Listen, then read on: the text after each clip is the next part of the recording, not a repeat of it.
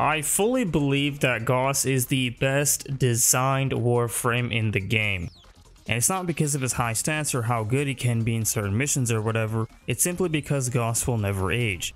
You see, Gauss is built around one simple gimmick, running very fast. This is a niche Digital Extremes explored, and the concept on paper never sounded anything special. In practice, however, it worked perfectly. Gauss's abilities are literally perfect. While sure, you don't really see Gauss doing Eidolons or Profit Taker, Gauss can do pretty much anything no matter where the game is at. If the meta goes back to defense or interception, Gauss will still remain useful. Go back to the AoE meta, Gauss will still remain useful. End up in a single target or melee meta, Gauss will still remain useful. Find yourself with no friends online at 3 AM, Gauss is still useful. Alone or in a squad, Gauss is always useful because he will never age. If Warframe still remains a game in the next 10 years, chances are Gauss will still be really good. The main reason for this is because Gauss's abilities are rooted directly from the game's fundamental systems. Movement is Warframe. Without it, the game would be entirely different. Movement is a core part of what makes Warframe, Warframe. Every other character is obviously designed around this system, but none never really take direct inspiration from it. If anything, most other characters simply take certain aspects of the movement system, while their kit being completely different. Sure, Ember has a wide control ability with fire and heat, but the movement system simply allows Ember to do her thing. Every character is bounded by this fundamental design. Their abilities tend to work together in tandem with the entire parkour. Excalibur being another good example. His slash dash can be used more effectively after a bullet jump or roll into a group of enemies. Gauss, on the other hand, takes this rule and uses it as his own. His entire gimmick and niche is running super fast, using the momentum and parkour of the game as his main stick. Every other character takes inspiration and uses the movement with their kit. Gauss, on the other hand, is the movement. And on paper, this sounds really awful. Why make a character that is just movement? Shouldn't we make Gauss do something else? Something more impactful? Volt is fast, but Volt is a caster character that offers a lot of crit and electric damage. Titanic is also fast, but has her pixie form to deal damage. With Gauss, well, it turns out, movement is all we really needed. Gauss's passive is a bit of a doozy. Almost feels like I'm reading a League of Legends ability. To achieve supersonic speed, Gauss draws upon his energy reserves and his state-of-the-art electrokinetic battery to fuel his abilities. Gauss has access to 80% of the battery in its default state. Activating Redline grants access to 100% of the battery. The battery, displayed as a gauge meter above his ability icons, acts as a secondary resource that charges or drains depending on the ability he uses. The general passive he gets from his battery is as follows. You gain 0.5% battery per meter Gauss traverses. You lose 3% battery when Gauss falls out of bounds, and you lose 15% of the battery per second if Gauss stands in a nullifier bubble. When using Gauss's first ability, Mach Rush, you gain 10% battery on cast and also gain an additional percent for each enemy hit from Mach Rush. When using Gauss's second ability, Kinetic Plating, you lose 1% battery per second while it's active and lose 1.5% to 5% when getting hit. However, you gain 0.25% battery when you melee enemies. When using Gauss's third ability, Thermal Sunder, you gain 10% battery when casting cold and lose 10% battery when casting heat. And when using Gauss's ultimate, you lose 2% battery per second while below 100% total battery. And after Redline expires, the battery drains to the amount displayed on Redline's counter. For example, if the battery is at 20%, it will decrease to 20% after Redline is over. For every point of battery gain, Gauss gains bonus shield recharge rate and shield recharge delay reduction.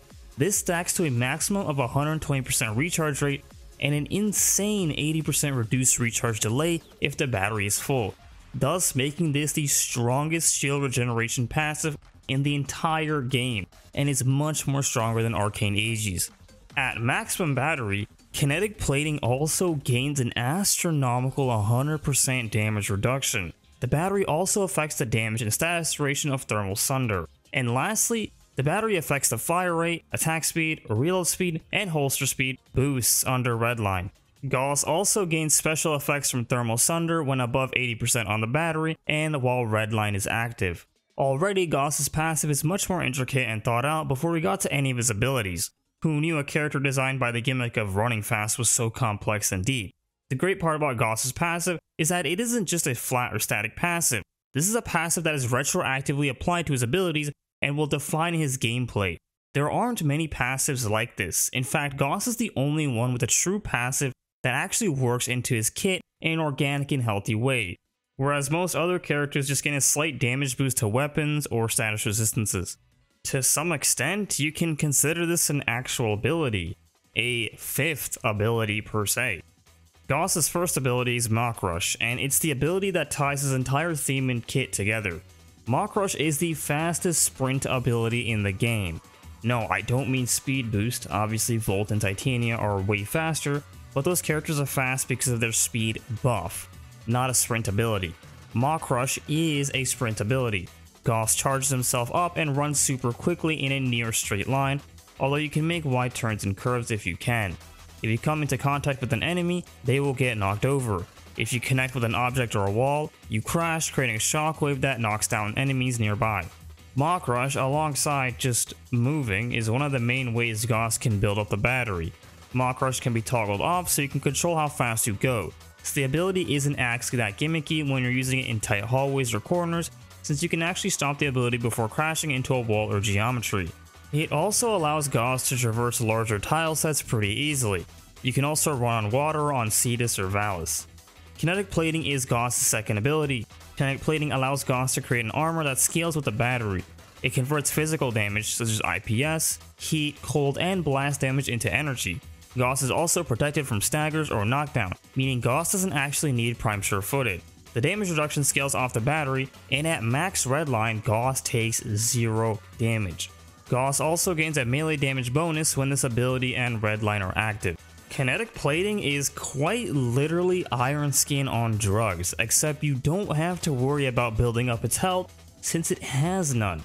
Kinetic Plating is solely duration based, and while the DR scales with strength, you will get 100% at full battery anyways.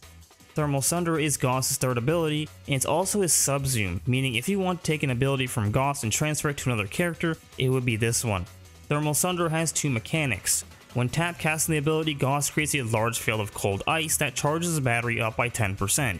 When hold casting the ability, Gauss creates an area of fire which deals heat procs to enemies and also drains the battery. However, once you're at max battery with redline, there is no drain. As is, Thermal Sunder is really good, as you can spread elements in a wide radius so quickly, so it makes melee builds even stronger. Spreading heat is also a great thing to have, as heat itself is a really strong element, so Gauss can effectively armor strip in a wide radius. Another neat thing about Thermal Sunder is that if you combine the cold and heat radius, you can turn the ability into a blast damage, which depending on the cast order, can spread enemies outwards or vacuum them in. This ability alone makes Gauss so much more valuable than he realistically should be, as Thermal Sunder is extremely powerful against all factions in almost every game mode. Plus, it's a super easy way of building up your battery to 80% without having to use Mach Rush or move, so on slower game modes like Interception or Defense, Thermal Sunder is still incredible. And finally, Gauss' ultimate, Redline.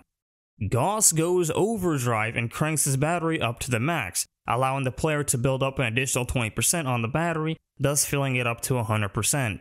Redline on its own offers a variety of boosts that all increase Gauss' total DPS. These boosts include a fire rate buff, an attack speed buff, a speed buff, casting speed buff, and a reload speed buff, as well as a holster speed buff. Once the battery reaches its base limit at 80%, while redline is active, it will gradually build up the battery to 100%. But at 100%, there will be 0 drain until redline is over, meaning the battery drain from Kinetic Plating and Thermal Sunder are gone during this state. When redline is at max, Kinetic Plating gains its 100% damage reduction for the entire duration of redline. Thermal Sunder also gains bonus effects, as the cold cast from Thermal Sunder freezes enemies completely, and the heat procs deal full DOT against enemies. The blast proc also permanently armor strips if you choose to fuse the 2 casts. I must say, redline is completely busted, as this ability allows Gauss to go from a pretty good Warframe to a Warframe that is literally invincible with buffs other frames can only dream of. Hero needs to cycle his abilities and sacrifice his shields to gain his buffs, before his squad decides to delete the platoon of enemies. Nidus has to build up his mutation stacks before he can get the ball rolling. Octavia needs to shoot and jump on the beat to get her damage boost going. But Gauss just has to press redline and run. That is insane. For many people, Gauss literally changed the entire game. Seriously, you go from having a relatively set standard of characters who all have roles and requirements, to Gauss, who just runs faster than 70% of the arsenal and has an invincibility period and gains buffs to his entire loadout, all for running. And it gets even better with arcanes, as if you want more damage or fire rate, that's an even bigger boost.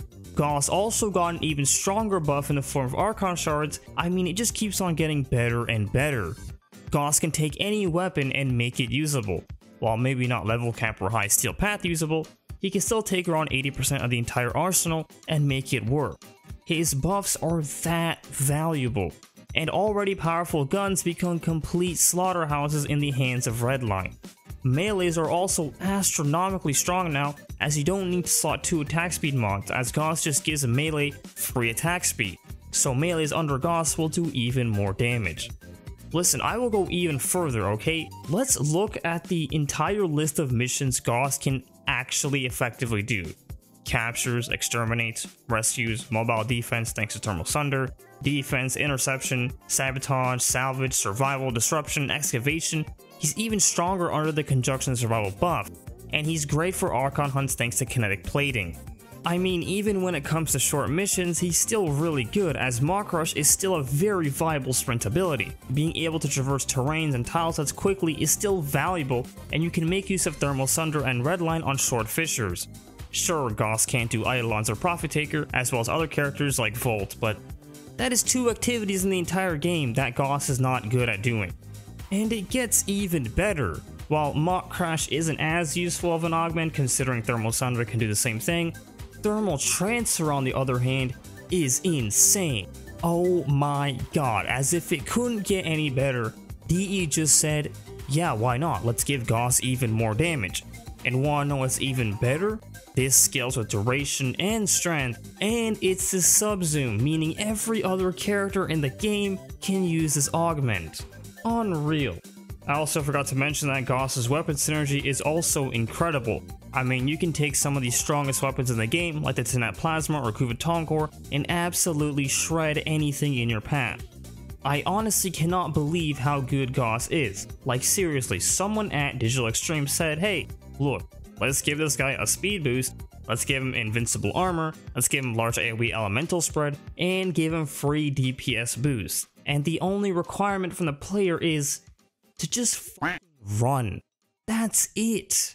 And sure, you could make the one argument that there's just one tiny downside to Gauss, and that is that his farm can be a bit of a pain, but like, you're farming the best endless mission in Warframe. Sure, his drops may be a bit frustrating, but that is a very tiny cost to pay for, considering there are far other worse offenders.